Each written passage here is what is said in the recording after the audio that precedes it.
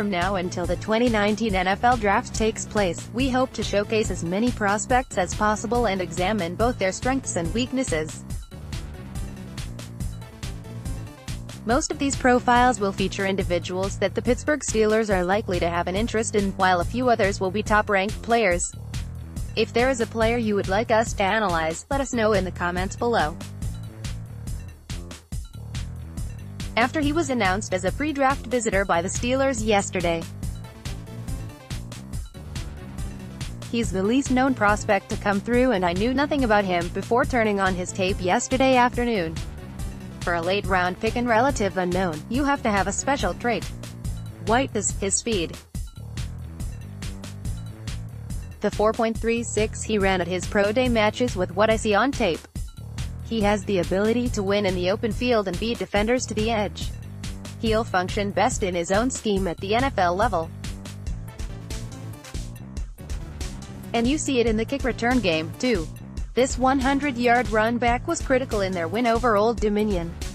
He is a mostly one-note guy though. Whyte isn't small and has some muscle, but he really lacks power, drive, and goes down far too easy. Couple examples. And he was rarely used in the passing game, just 22 receptions.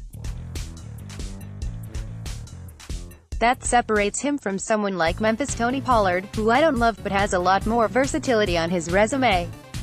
He got to play as the and it wasn't until 2018 that he saw even a semi-serious role in the offense. I'm not sure what his backstory is for why he declared early, but with Singletary in the draft, I don't think it was the right decision.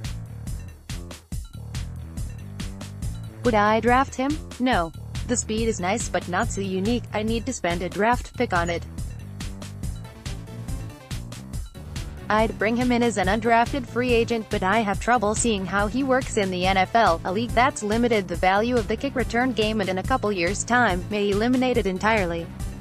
Projection: UDFA games watched, at UCF, at Middle Tennessee Street, versus Old Dominion, at North Texas 2019 NFL Draft, Florida Atlantic, Kerrith Whyte Jr., player profiles.